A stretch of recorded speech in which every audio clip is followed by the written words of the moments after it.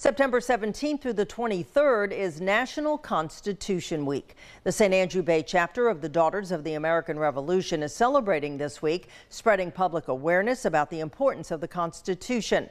The group held its annual luncheon today where they honored America's 81,000 POWs and MIA service members. Try to promote the Constitution and what it means to our community through outreach to schools, libraries, and the community at large through billboards, the marquee at the Martin Theater, and so on and so on.